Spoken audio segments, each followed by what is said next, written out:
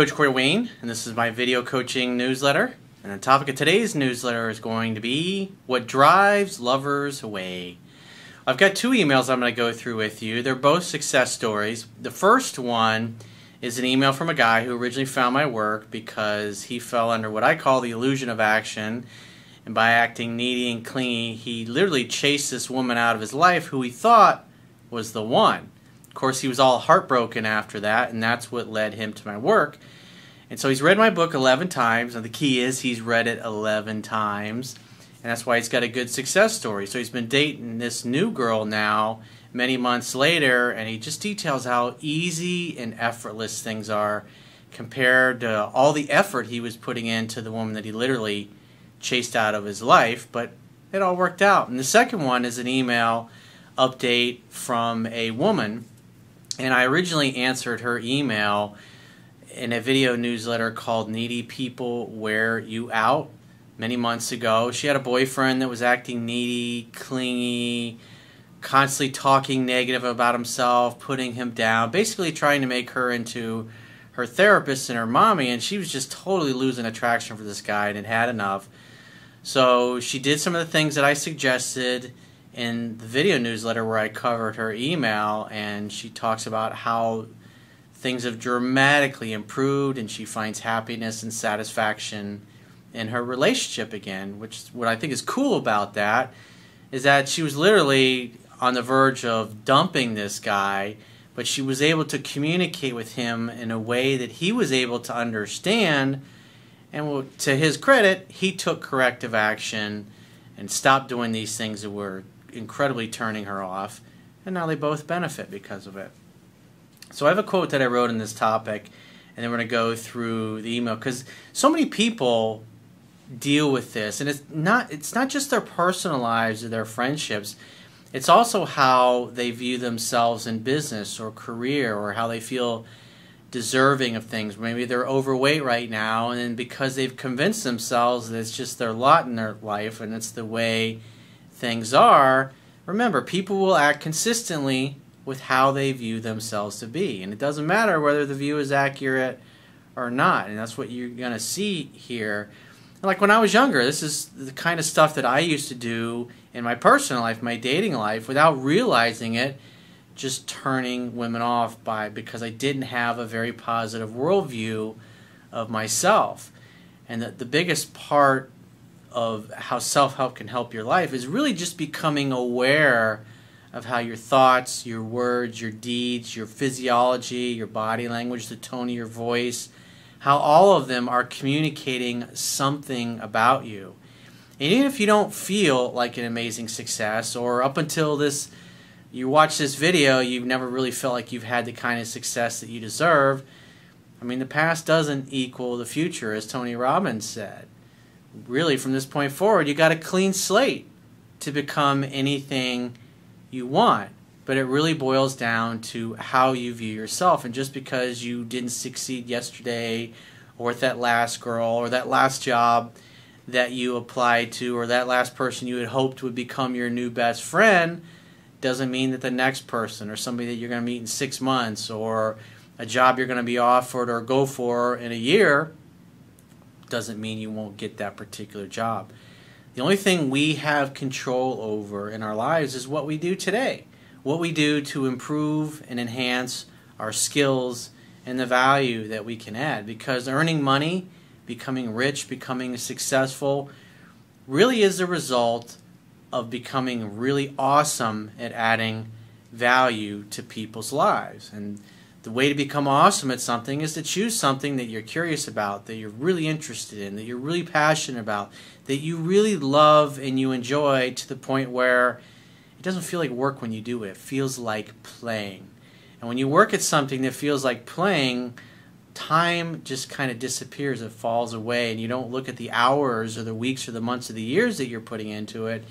You really enjoy the journey. You really enjoy the process. And over time, the more your skills grow and the more value you can add, the more you're able to negotiate on your behalf to get a better paying job, or to get a raise, or to get somebody to enthusiastically accept your invitation to become their business partner or an investor in your business if that's what you're looking for. It all starts from one thing: adding value. And you have to see yourself as having value before the world and the universe can conspire to demonstrate that to you. And it's like most people, when you listen to how they talk about themselves, they say things like, oh, I'm really stupid, or oh, this always happens to me, or I always do the dumb thing, or I always forget my car keys, or I always forget to do this, or I always forget to do that. Oh, it never works out for me. I mean, you just listen to how people talk about themselves, and it's really amazing. I remember when I first started learning these things, it was just catching myself and how I talked about myself or how I thought about myself. Because it's a moment-by-moment thing. The more you become aware of something, the more you're able to change and influence yourself and move in a different direction. So I got this quote that I wrote on this topic, and then I'm going to go through the first guy's email. And the quote says, "The reason why most people do not have the quality of lovers and friends they really want and deserve is because of how they view themselves. People tend to think, act, and speak in ways that are congruent with their personal worldview of themselves. When they encounter people they want to either date or befriend, their negative and limited view of themselves influences their thoughts, words, and deeds in such a negative way that they actually repulse those they want to attract. The first step before you can attract the kind of people you want into your life is to decide that you deserve to have people like them. Once you have decided what you want and why you want it, your self-talk, words, actions, and body language must be congruent with your outcomes. Successful people put their best foot forward even when they don't feel at their best. Unsuccessful people put their worst foot forward because they are unconsciously sleepwalking through life without any awareness of how their negative thoughts and attitudes are sabotaging their success."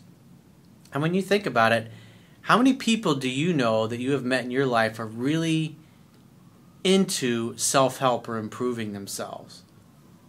And when you tell people, hey, there's this really great book you should read, or there's this really great self-help author you should check out, or there's this really great DVD on self-help that I listened to that was really awesome, the number one excuse that you're going to get from most people is, I don't have the time for that.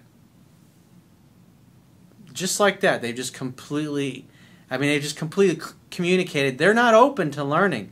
They're not open to improving themselves. And unfortunately, it's not until people hit the wall in life, metaphorically if you will, sometimes physically, where they realize, you know what I'm doing is not working. I need to seek out new knowledge that I don't have and change my approach, because I'm never going to get what I want if I keep behaving the same way. And that's where I was when I was like 21, 22, and I got my first, it was Tony Robbins' Personal Power. I think it was like 91, 92 when he had all those infomercials on. Because I had success in my life. I had a good job. I was going to school, but it just seemed like forever before I was going to graduate college, and it seemed like I was never really going to have the kind of success that I wanted. And I knew something was off.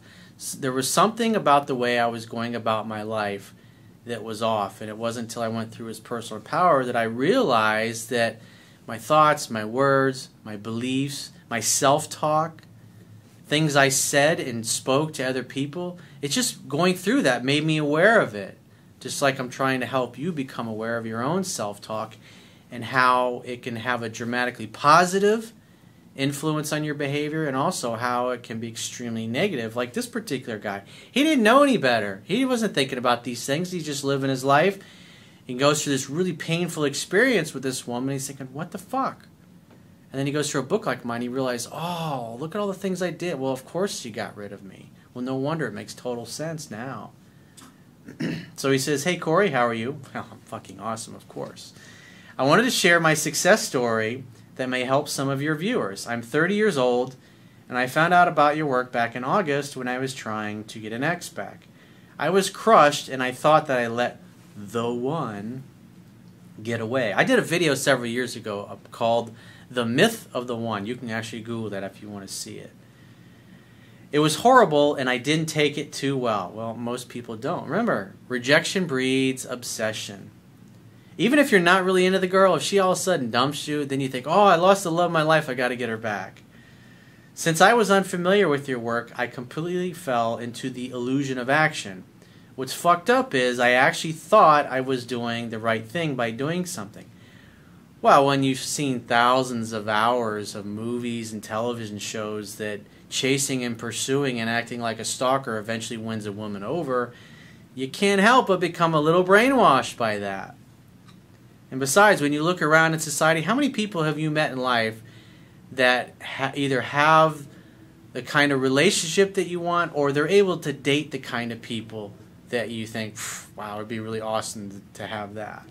Very few of them for most of us. As it turned out, it drove her further away. It was awful, and I felt numb for weeks after. I kept coming back to your videos because they were making so much sense. Well, I like to say that what I teach is uncommon common sense, if you will. I mean, it's like the things that I share, it's not like so much that they're earth-shattering. It's just often, in most cases, it's the opposite of what you thought you should do or that you've been told that you should do. I discovered what really went wrong with my last relationship. I was acting weak, I was seeking her approval, and failing her tests miserably. That's not to mention that I spoke too much about my feelings. A common theme you see in movies is TV is if a guy likes a girl enough and he talks about his feelings enough that she'll go, oh, you're so cute and sweet. She'll think you're cute and sweet in like a brotherly way in real life. But in the movies, of course, the women just fall over themselves trying to date and marry these guys who gush about their feelings. Repeating a lie over and over does not make it reality. Ignoring the truth does not make it go away. Quite frankly, I was acting like a woman. I turned her off to the point of no return. I became so sick of feeling like shit that I was prepared to do anything. Now notice that. That's him metaphorically hitting the wall and saying, enough of this shit, what I'm doing is not working, I gotta figure out what the fuck I'm doing wrong and take some serious corrective action. And until that moment happens in people's lives, whether it's their personal life, or they get fired from their job, or they get passed over for that promotion that they really wanted, until they get to the point where they're like, I'm fucking tired of this, enough of this, you can't help them. And that's why when you try to help people that haven't asked for it, especially when it comes to self-help or this kind of particular topic here, it's going to fall on deaf ears. He says, I started going back to the gym, I focused on my life, and I quit making excuses. Because it's really about having an awesome life. Getting to a place where you love your life. If you're single, you love being single and you have a kick-ass time just hanging out by yourself or hanging out with friends and family members or people that you enjoy doing this. They have the same goals and values as you do.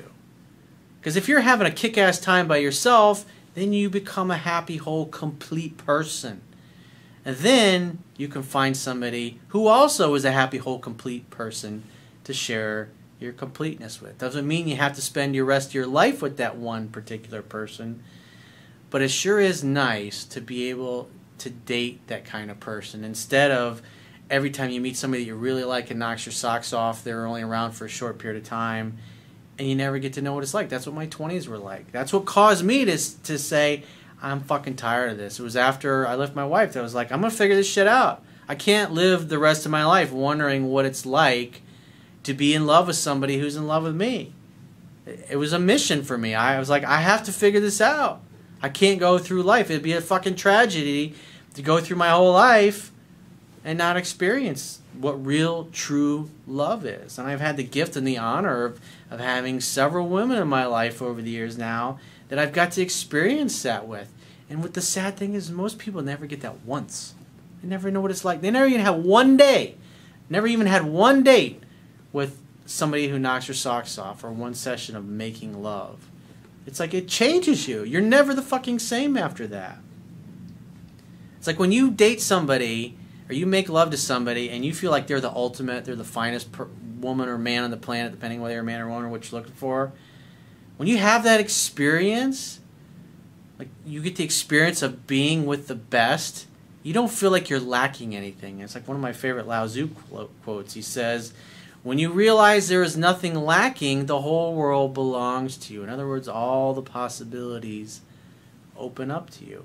Because really all it is at the end of the day is a mind fuck. The people that don't have the things that they want, it's because of what they're telling themselves. And they don't even realize that they're telling themselves things that keep them from what they want.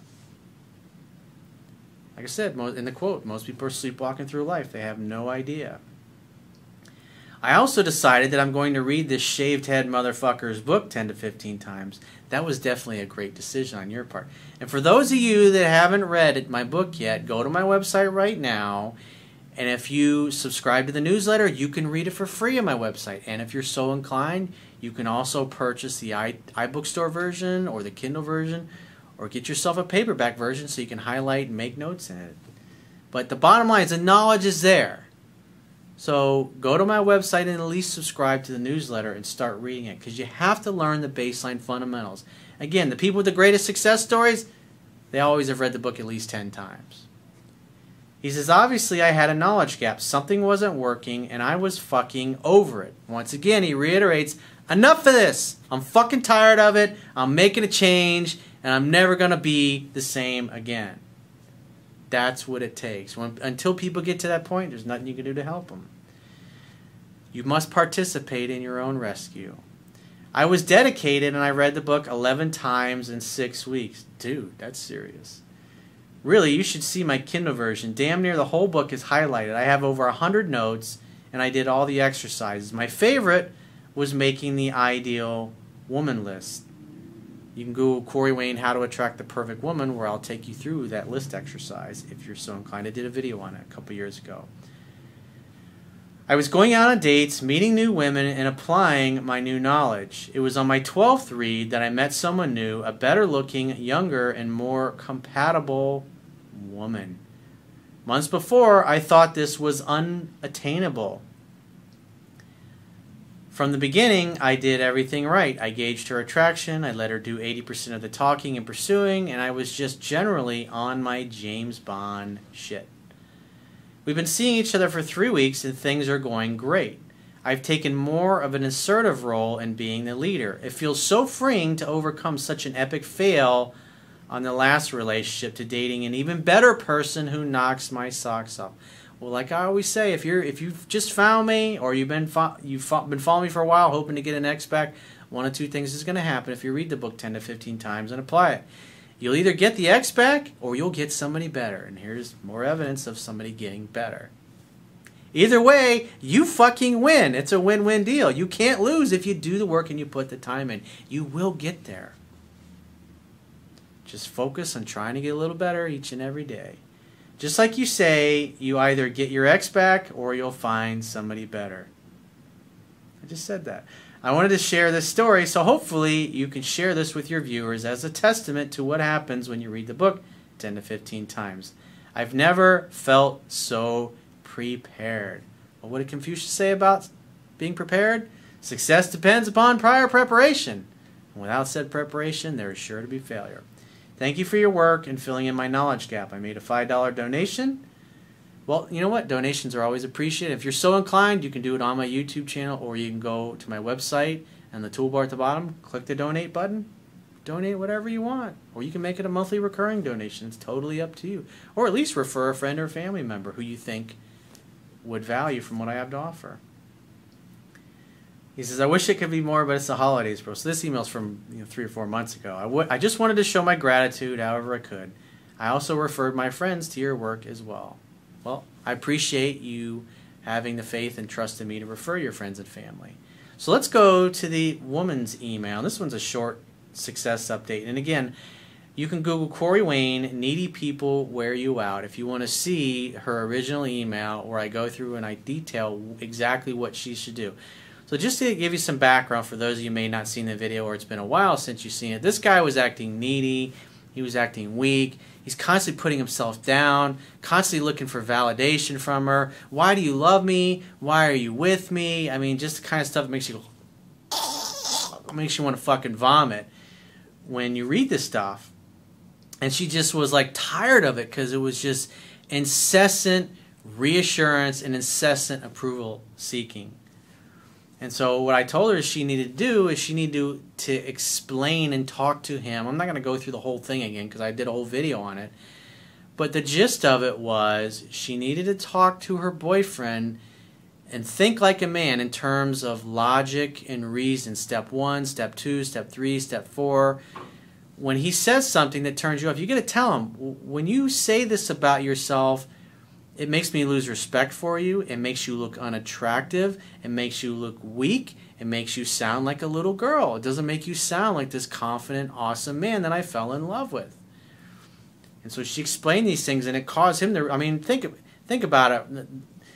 No guy wants to willfully look like a bitch to his girl. No guy wants to feel like every time he says or does a specific thing makes him look desperate, needy, weak, or approval seeking.